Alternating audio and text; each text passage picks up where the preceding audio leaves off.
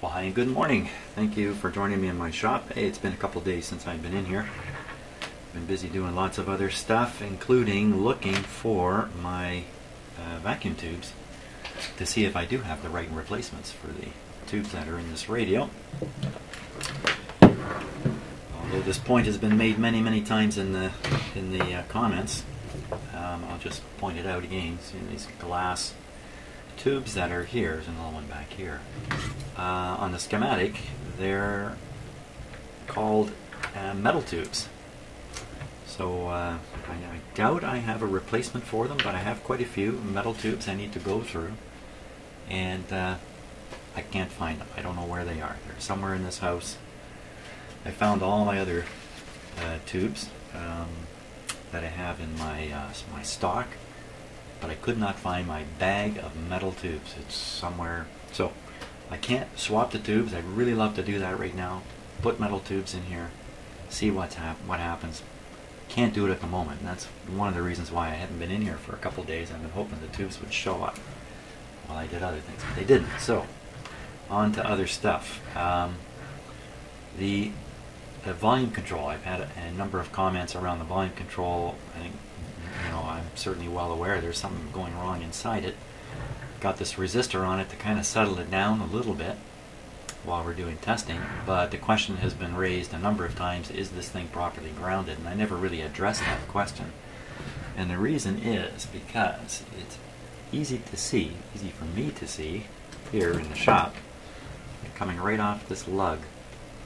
This last terminal on the control is a bare wire which goes straight to the chassis.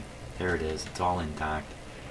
And I even went so far as to test it, and everything is fine. So the volume control is grounded, just as shown right here. It's just like that. So, I got a long list of potential guesses here. Microphonic tube is included in that list.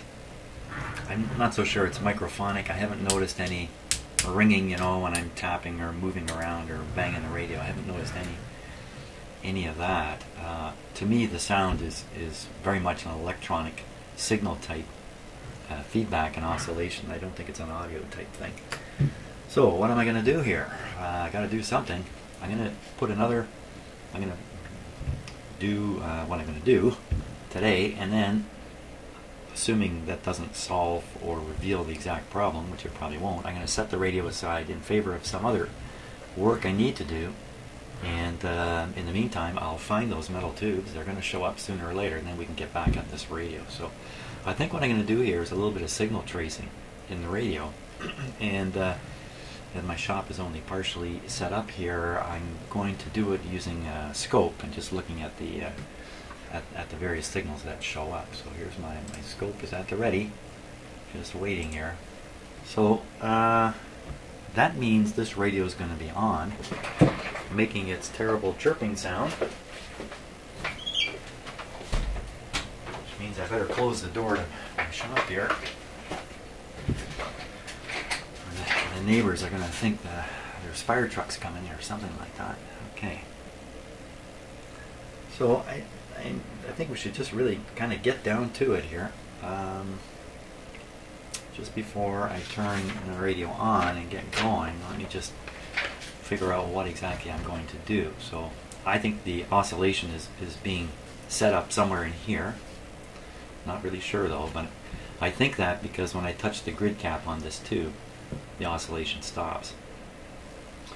So maybe it's a simple matter of poking around with the oscilloscope a little bit in here and just seeing where the signal is and where the signal isn't. My guess is we're going to find it all over the place in this radio. But let's check it out. So we'll maybe start with the plates and the grids. On these tubes, my scope may interfere with the grid when I connect to it, so I may not get a good result off the grid. The impedance of the circuit's very high, so my scope may interfere with it. Let's give it a go. Let's get this guy squawking here. I suppose there's other ways I can quiet down the speaker. Okay. quick look for safety. Let me just get my scope clipped on here. Just going to put the ground side of the scope to the chassis. Now, in my shop, everything is plugged into an isolation transformer, including the oscilloscope. So I have no earth ground anywhere. Just for those of you who are wondering. And I think we're ready to go here. Just notice the mystery capacitor is still disconnected up here, which I really need to investigate better what is going on with that capacitor. But let's go poking around and see what we can find here. Okay, switch on.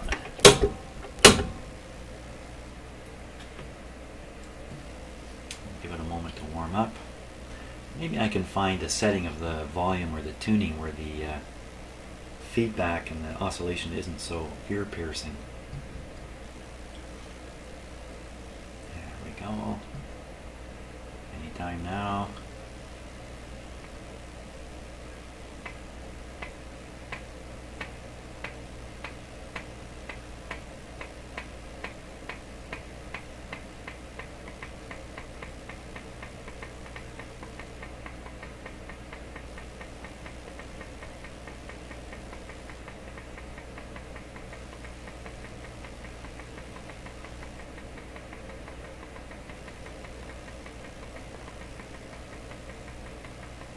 That's not so bad, even like that.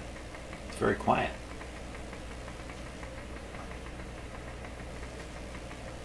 I don't know why it isn't screeching at me.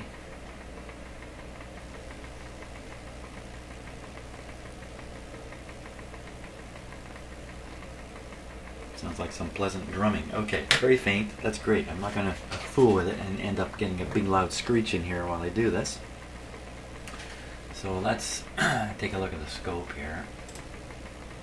Make sure I've got it set right. I'm going to make it fairly insensitive and fairly slow. So that's scope is completely disconnected, and that's just the hum that's present here in my shop.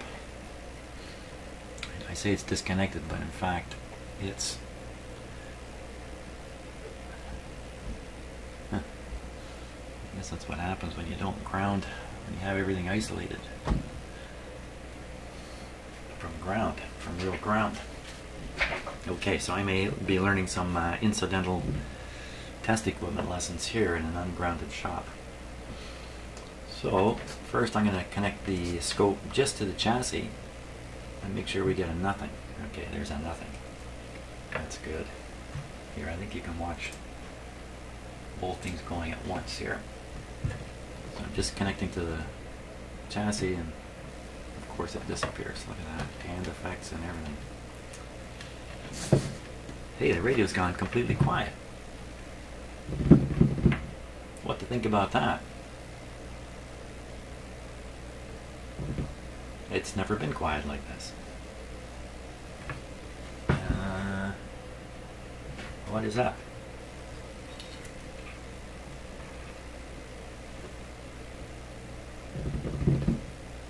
What?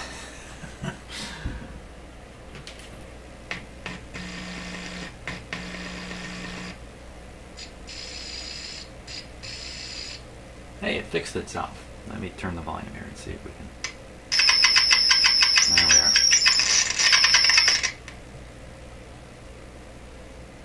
That's kind of interesting. You could see something on the scope there.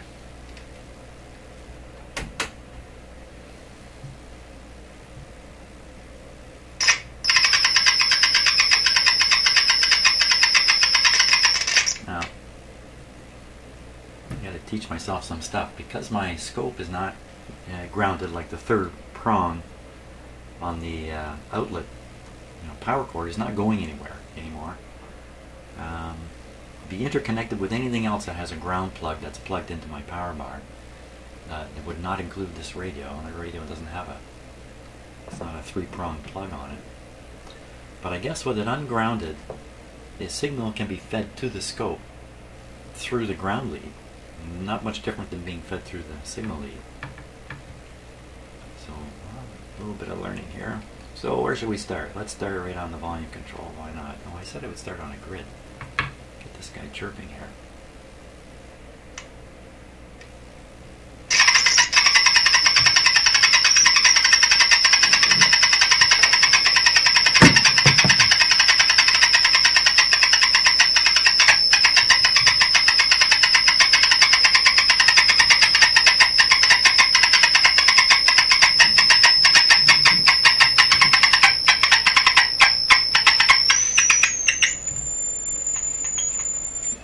What's going on?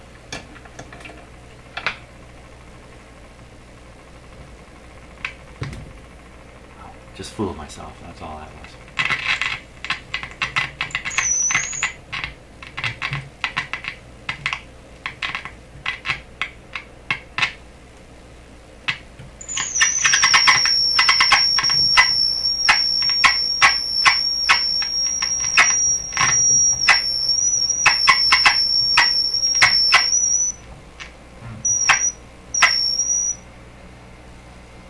My hand's acting like a shield there.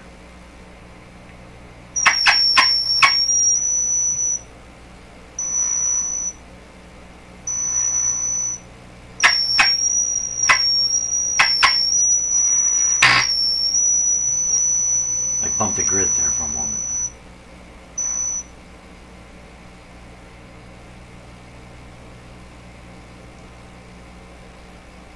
Huh. What to think about that? I think I should try tuning the radio.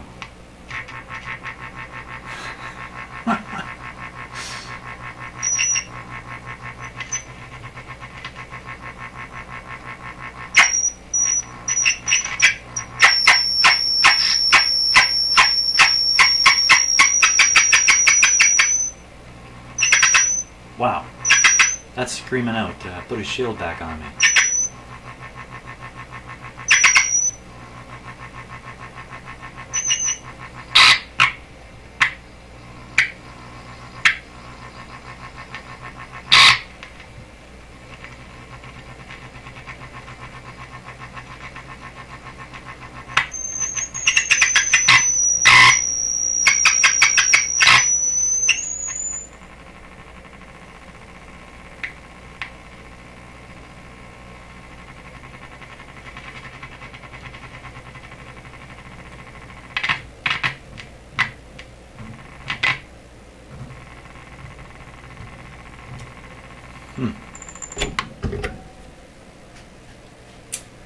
Well, so much for my scope work at the moment. I think what I'm going to do here,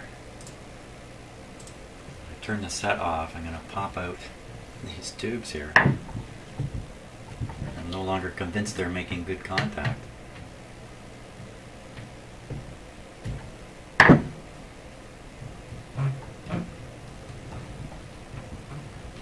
Good pin contact. The pins look fine.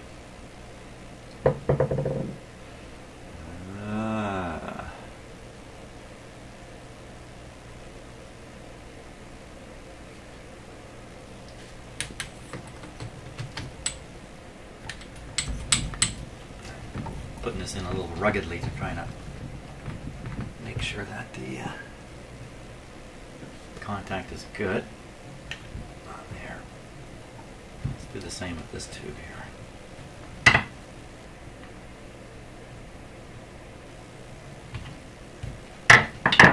Off very carefully. A little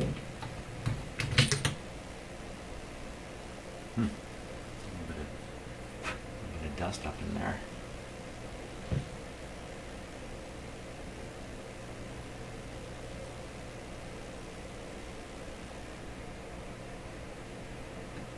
Checks. Now I expect that to say okay. Checks okay. I don't know what that says, but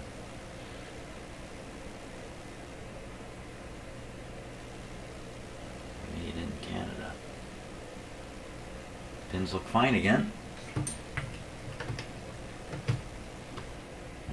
And I'll put it in with a little bit of lots of wiggling. Put that back on. Wow, if this radio comes to life properly now, I will be thoroughly embarrassed. while we're doing it, might as well do the last or first tube also. Now, so this tube has something on the inside of the glass envelope. You can kind of see through it. I don't know how, yeah, it comes across pretty good on the camera. You can see like they've sprayed a coating on the inside of it. I wonder if that's a shield of some sort. A8, I think that says there. Yeah, A8.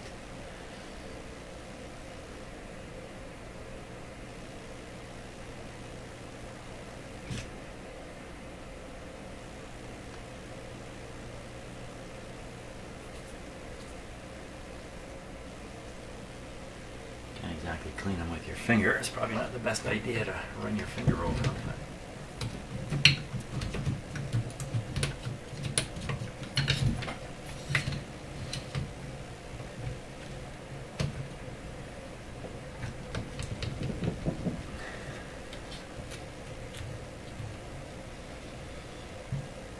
There still is that one old paper capacitor up here by the tunable inductors that I've left in, but I'm kind of doubtful that could have anything to do with the oscillation. So let's turn it on again.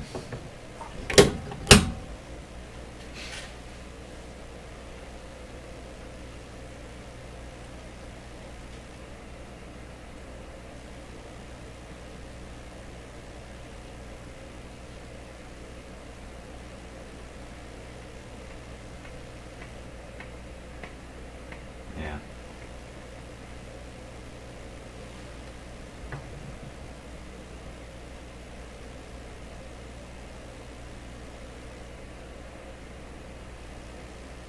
Wow, it's not a shrieking banshee like it used to be. What has happened here?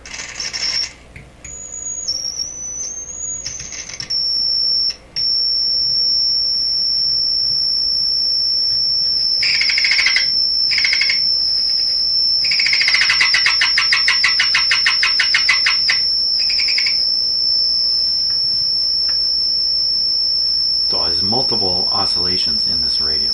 I mean, there's the one you can hear, the high-pitched, garbly thing, and then when I tune the radio,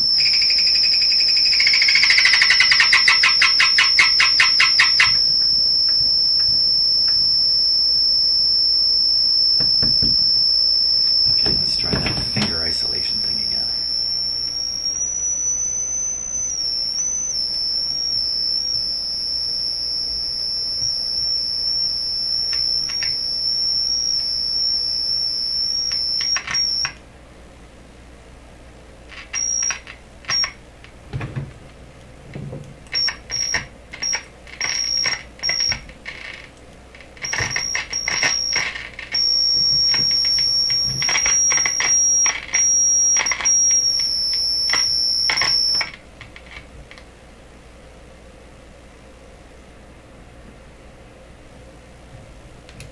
Yeah, radio's at full volume.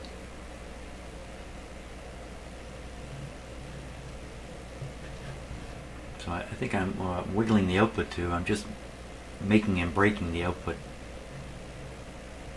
of the radio. I think there's zero output right now.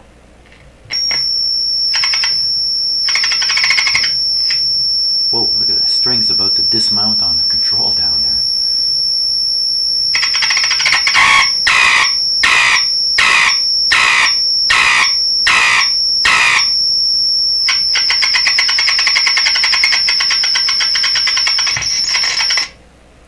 The radio's more fun like this than it would be if it worked.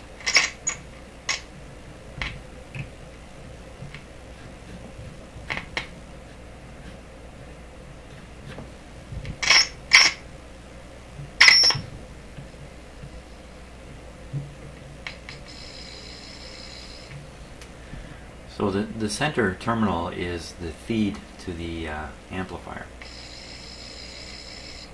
That's kind of just what I would expect to have happen.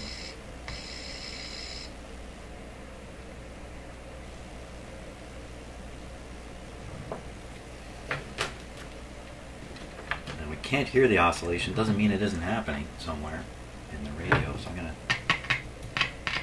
put the scope on the grid cap of the detector, so it's actually on the sort of the preamp triode, if you like. Just watch what happens here. My scope just a little more sensitive. And my scope is set for AC, so it's not going to show any DC voltage. I'll wiggle the line control here. Where's all the noise gone? Wow, I can hardly move that control anymore. If I saw an easy way to spray some WD-40 into this control, I would have done it already, but there's no easy opening to get at it. Now it's either gone quiet because I've hooked up the scope and I've just nullified the signal at that point, or more likely something else is going on.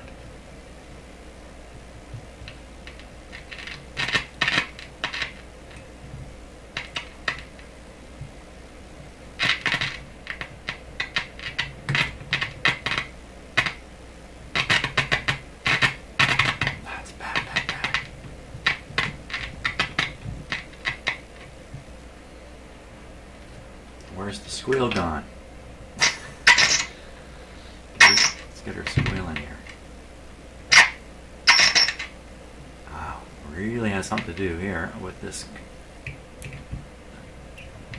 Oh my God. We're losing it. She's quitting on us here.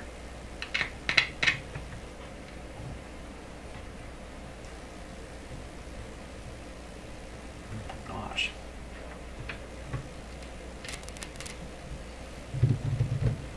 Well, isn't this a fine mess?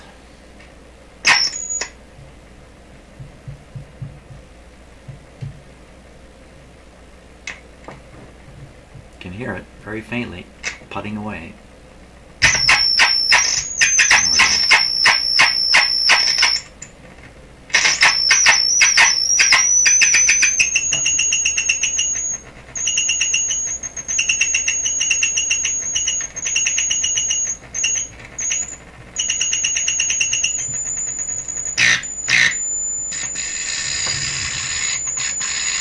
So now that sounds like a radio signal to me.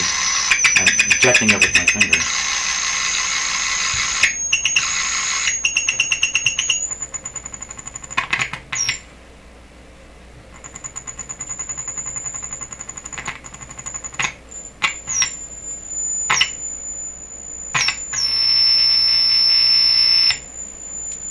Yeah, I'm not sure what I'm doing here. I don't know what these results really indicate. Let's try this grid cap here.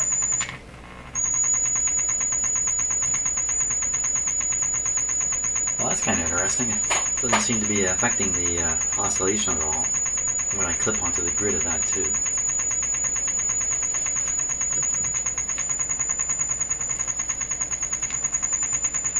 But this one,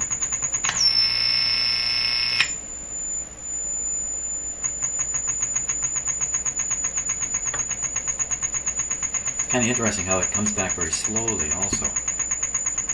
Almost suggests some kind of bias thing happening here, bias problem. I think I checked the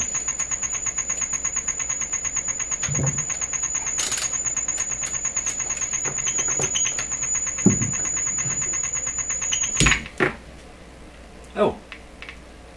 How come that stopped?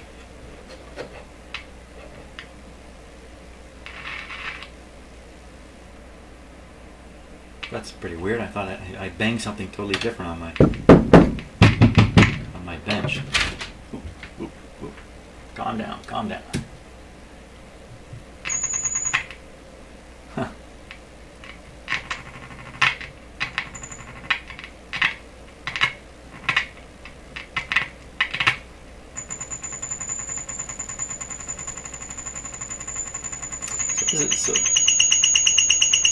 So this is the output tube here.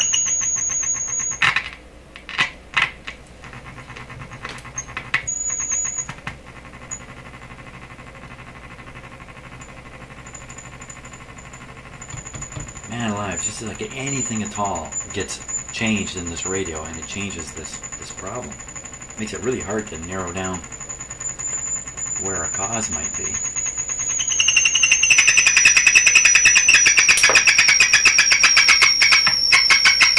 Oh, can you see the speaker? I don't know if you saw that just now. A heck of some low frequency. Wow.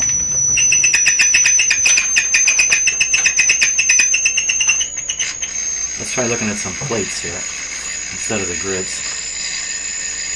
So it's pin 3 on all tubes. Pin 3 on all tubes is a plate. Okay, so we'll start with the, why not, the audio output tube.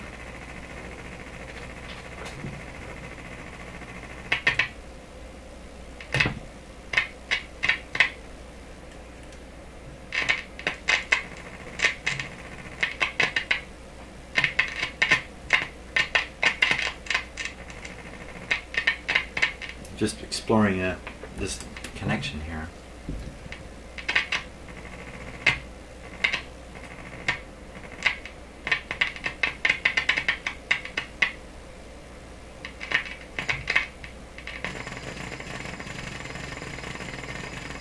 Sounds like a little bit of teletype. Wow.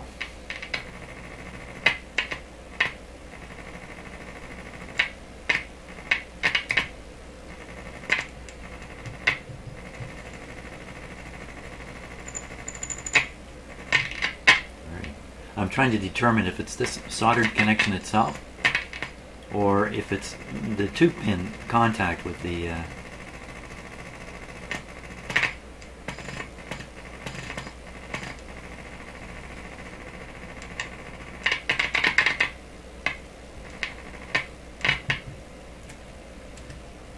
metal.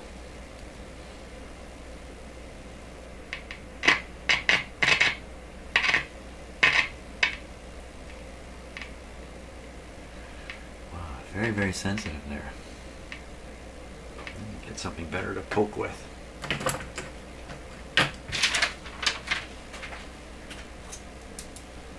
Try this.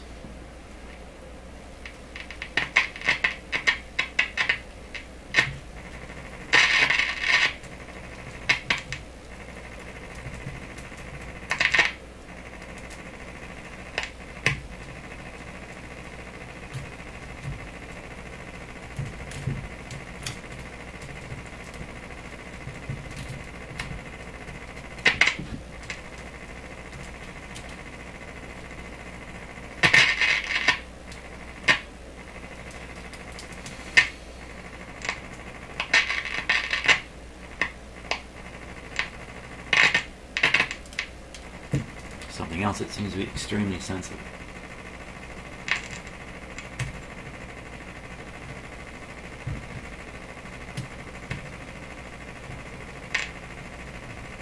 Not so much.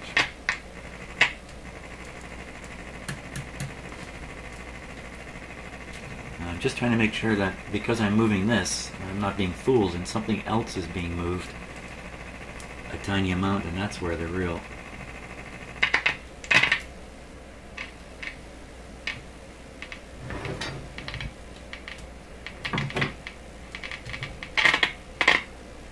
watch your fingers there, Jimmy. You almost got him in the radio.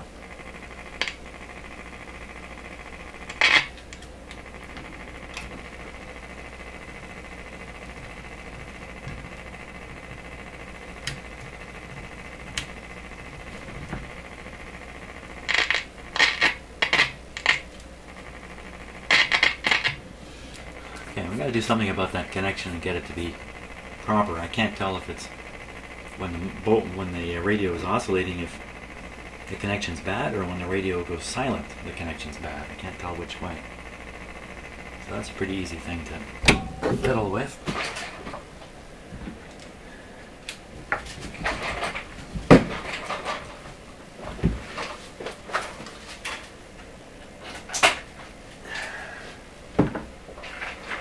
Just let my soldering iron heat up there.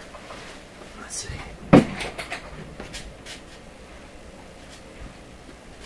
Now, if it's tube pin contact, I can't solder my way out of it.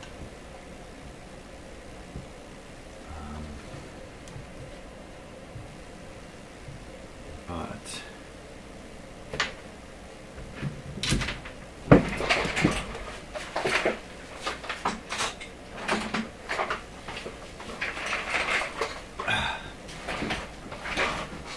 it was nice in my old shop when I knew where everything was and everything was within reach. Not quite like that here yet. What did I get this for?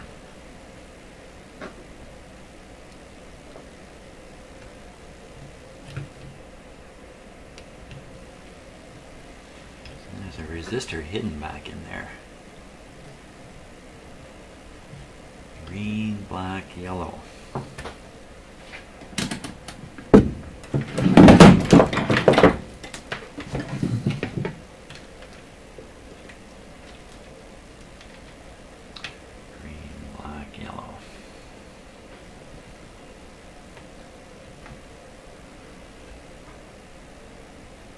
I think I tried testing this one before.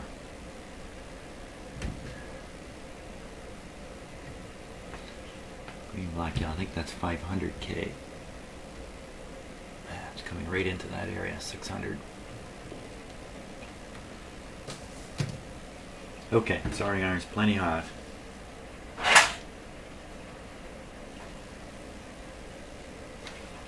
Good show. There's my solder.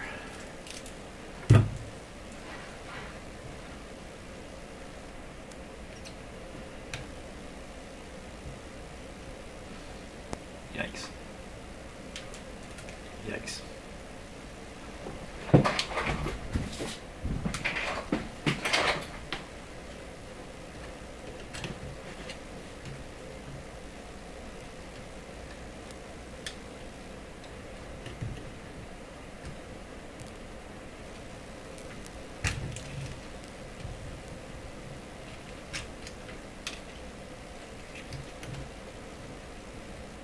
There's a lot of free oh, okay.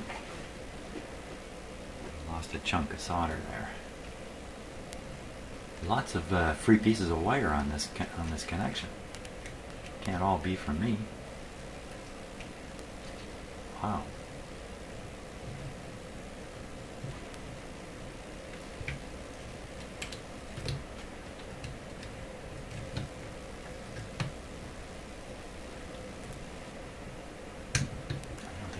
Last piece off. Huh.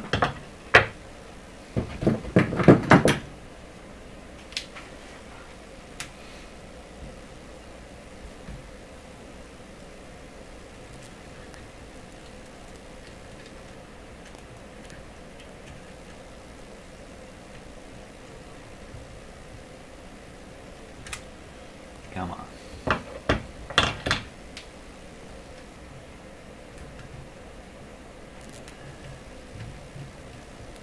So November 11th is coming. It's November 7th today, I think. November 7th, yeah. November 11th, Remembrance Day. And around Remembrance Day and again on June 6th, the anniversary of D-Day, I usually spend some time thinking about my father, who was a soldier in the Second World War. I usually watch a couple of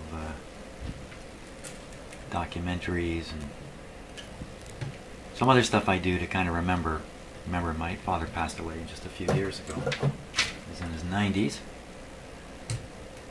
and so I'll talk about him a bit here while I'm doing this. He never talked about the war. I never knew anything about it until I was an adult, until it was the mid-90s, in fact.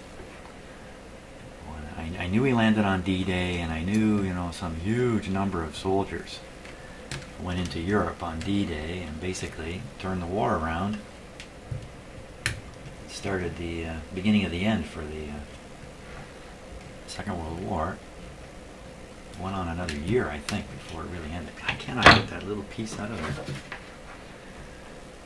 But what he would never tell me any details. He just said he couldn't remember. But what I found out was he didn't just land on D-Day. He was in the very first boat.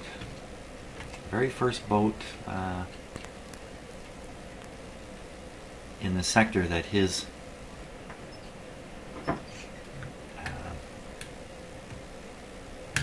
oh man, I'm not getting anywhere here. Like, he landed with 400 Canadians on the beach, and he was in the first wave. There were 11 boats, 40 men per boat, spread over, I think, 300 meters, which is a quarter of a mile. Oops, something like that. And of course he survived because I'm here. He made it across the beach.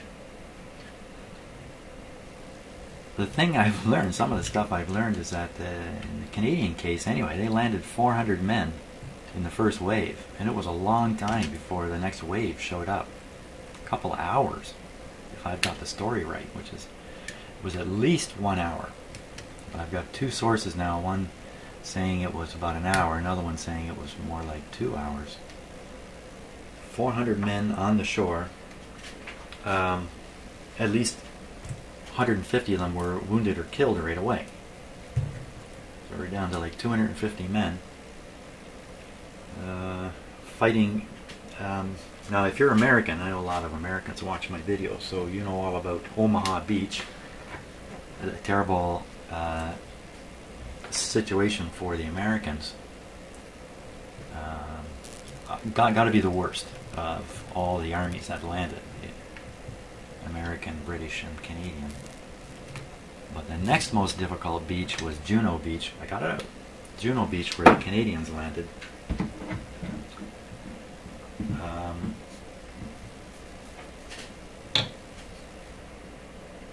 I just have to think about my... I watch these documentaries and I realize I'm watching my father's story. Okay, so now you know what? That resistor lead, it's hard to see, is completely free of solder now. Let me get the close-up camera here. Okay, so there you see the wire. Right in here. You see it's just completely... all the solder just left, just basically fell off this. Never, you know, I've struggled to clean solder off of connections and old, you know, pieces of wire from previous things. It's always been tough. In this case, the stuff practically leaped off there. I wonder if that was a cold joint in there. So I just have to swing this yellow capacitor over and get it connected in there properly.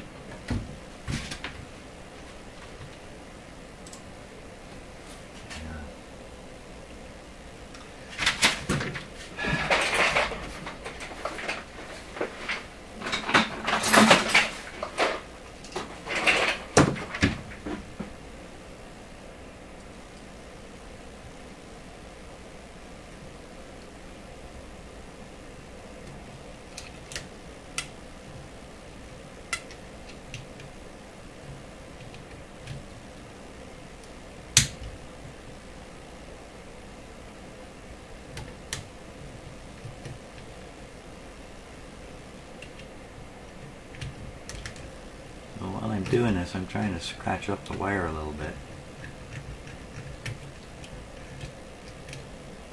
Not sure I'm getting too much good scratching going on there. Really make a much better connection this way.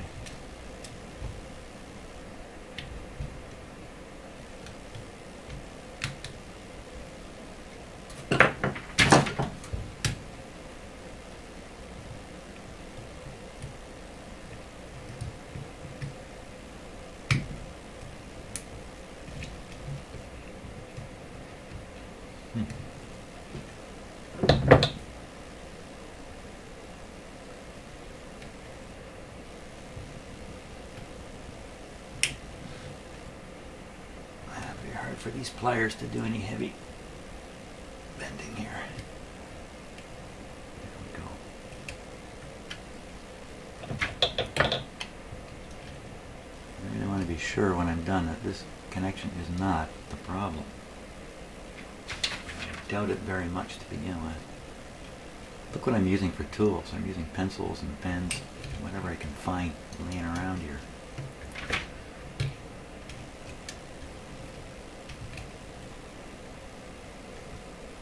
There we go. Okay, so now the resistor has a firm physical connection.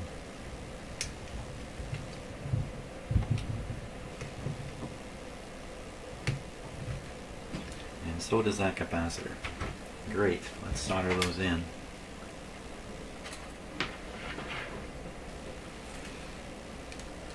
That's the terminal where this guy was going to. Pretty sure.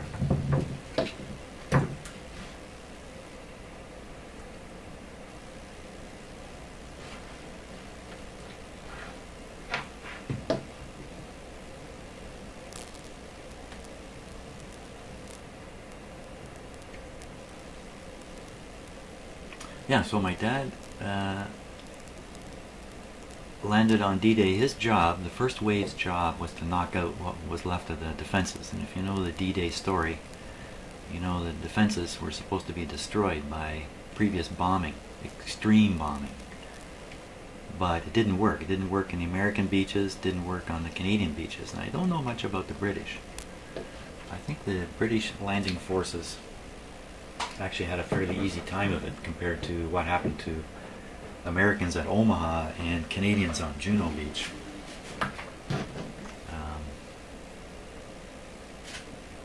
He went on to fight for a whole year after that, all through Holland and up into Germany.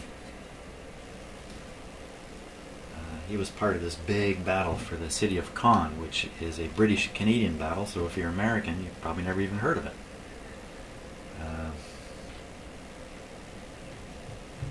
Now, all those chunks of solder that went falling down into this radio.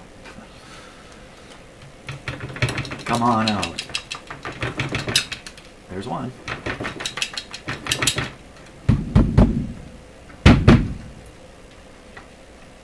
There's a little piece of wire there.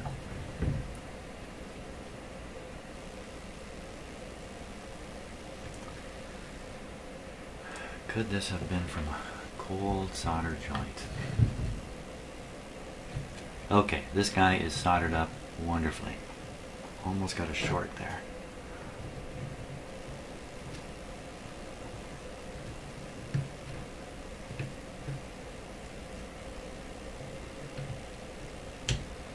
Okay, let's give it a try. Okay, let's see. I wager 25 cents that this fixed the radio. But I would wager more that it's changed the way the radio operates. I think I would lose both bets, but I'm feeling crazy here. Here we go. Okay, power on.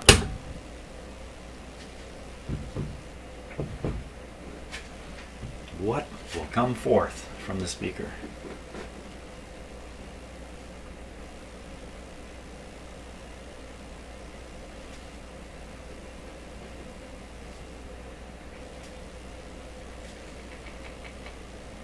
Oh, oh.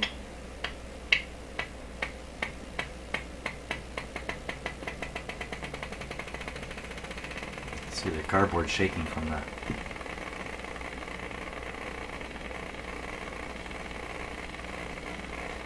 Well, it sounds like my snowblower when I started it up there a week ago. It's running good. There we are.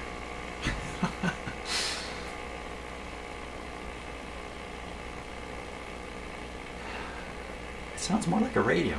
Okay, let's fool around now and see what we can, terrible things we can make happen.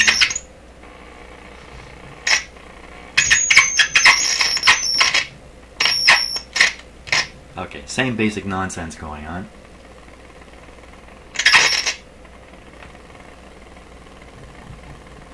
That's gone. So that resistor deep down there must have been a cold joint. Which is good now. Okay, let's put this capacitor, the mystery capacitor, back on there.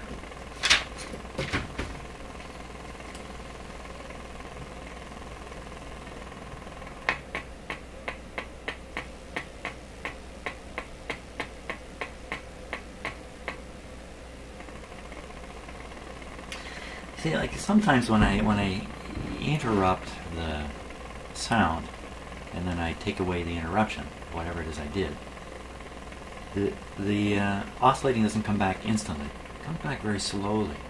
It comes back slowly, like some voltage is building somewhere, and then that voltage is somehow affecting the radio's operation. So, you know, a wild guess here is I'm fooling around with the grid potentials, the grid bias, and maybe when the grid bias is at one extreme, the amplification in the tubes is minimized and the oscillation goes away. There isn't enough amplification in the tubes to keep the oscillation going, or what? Or I don't know. Let's try it again. I'll show you just what I mean. Okay, so I'll fool with it by attaching this capacitor. Now, when I remove it, it's not instantaneous.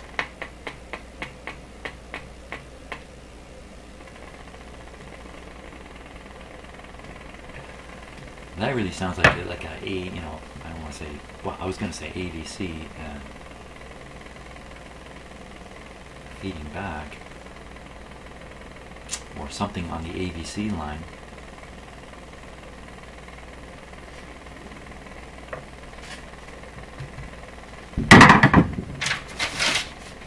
AVC line.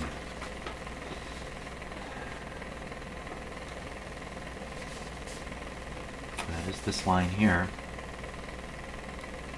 top of the 0.05.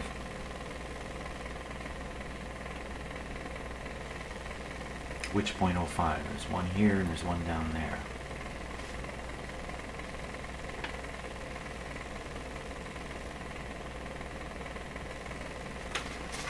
Yeah.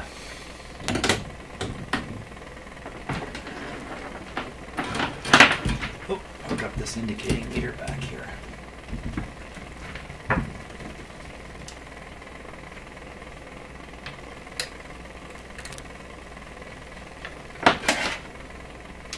I'm going to clip this meter to the AVC bus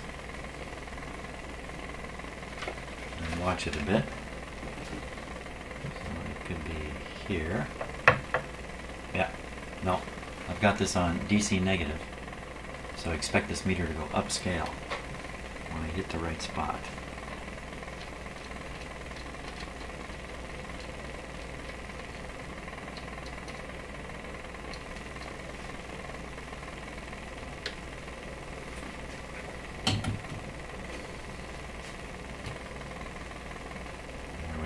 Okay, so we're seeing a negative voltage, a grid bias voltage.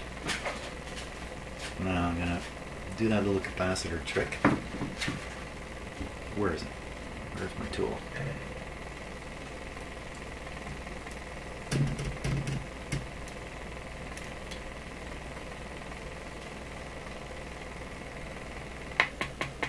Look at that. See the voltage go up?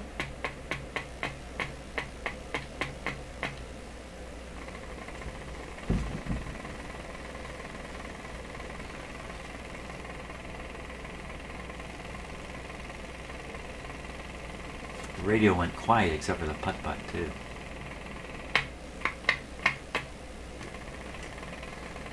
And the more negative the bias, the less amplification from the tubes that this AVC is affecting.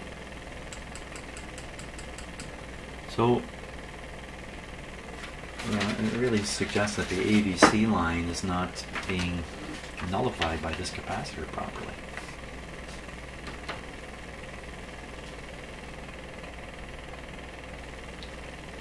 Let's put the scope right on this point too.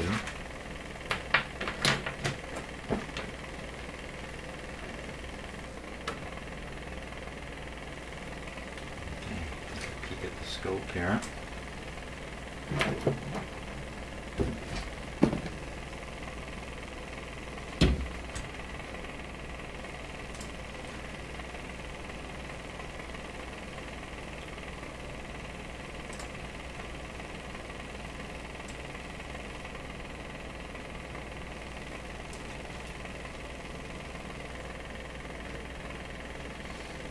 Not much going on there.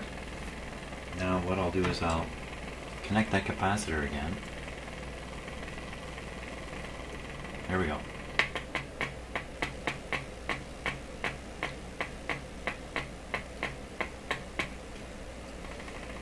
Okay, that's not telling us too much more than we already knew with just the meter.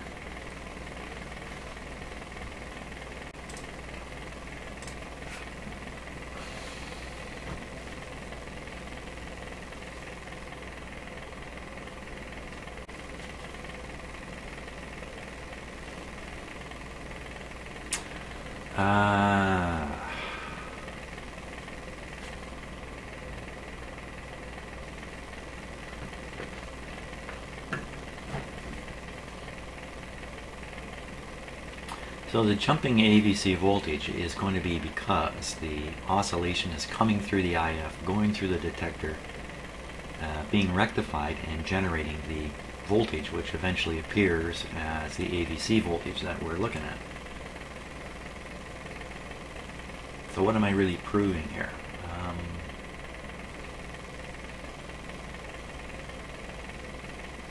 Why would this little capacitor have such a big effect on that?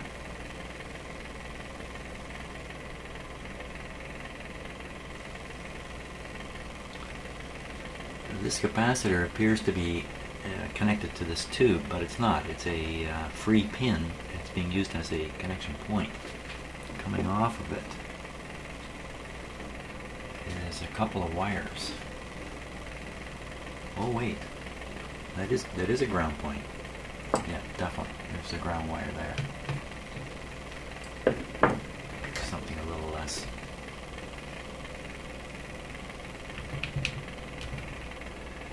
It's another pretty busy connection here, boy.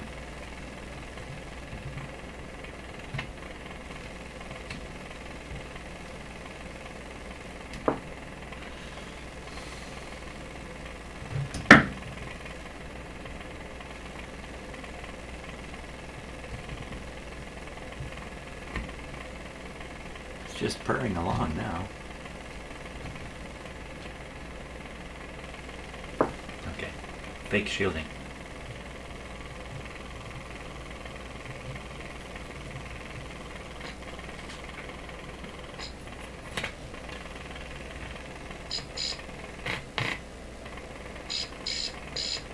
You know, it's close to working at this point.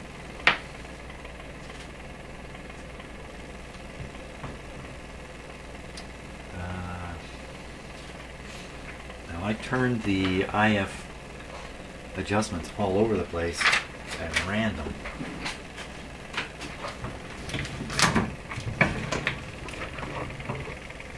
Just spin this all the way around here.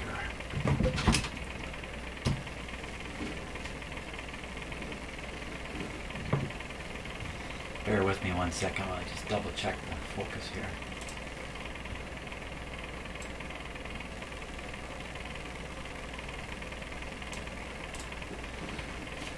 And now I gotta find a little screwdriver.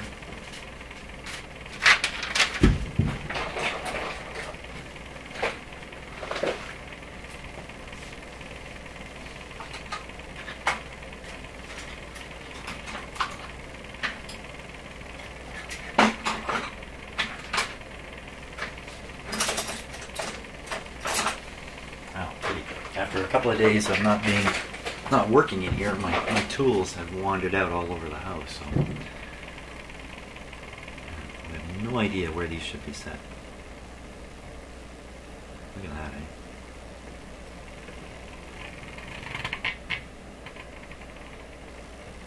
I think it's alignment time here.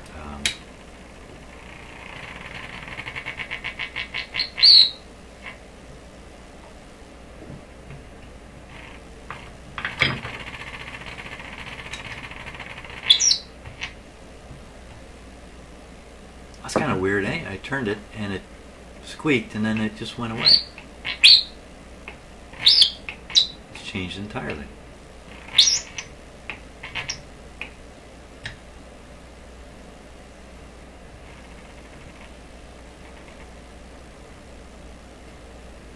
Now, of course, if the IF is not resonant, if the IF transformer is not conveying a signal forward, then any oscillation that was working its way through that would be interfered with, and I would knock it out by just detuning this.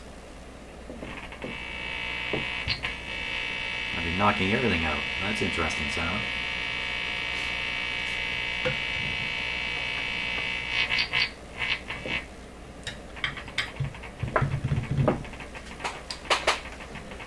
Oh, well, to do an alignment here, I got to set up quite a bit more equipment to get that going.